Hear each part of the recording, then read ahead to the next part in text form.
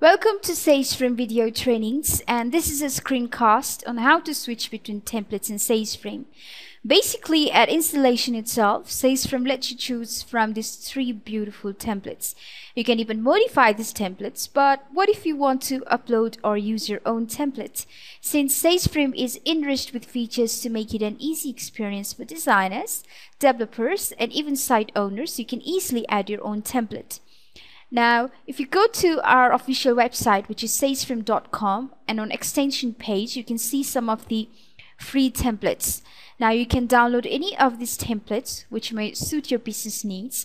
And once you have the downloaded files handy, or when you have your own template files handy, you can go to SageFrame control panel and click on templates icon, which prompts you to an interface to manage templates. Now, to add a new template, you can click on choose file option and browse for the template files.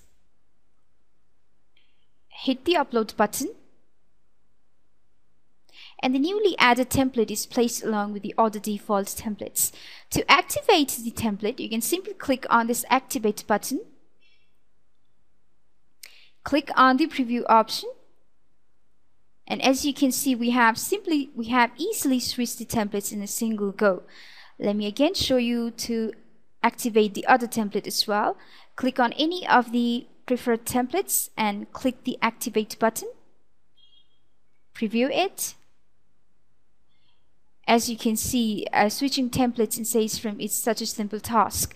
Now, the edit files button lets you edit the template files, or if you want to delete the certain template, you can click on this delete option and select the option yes. Now, this is how you can switch between templates in SageFrame and also upload the new templates. To learn about changing the layout or themes of the template, you can refer to the SageFrame documentation on working with templates, which is available on our website. This completes our screencast for switching templates in SageFrame. Thanks for watching and enjoy using SageFrame.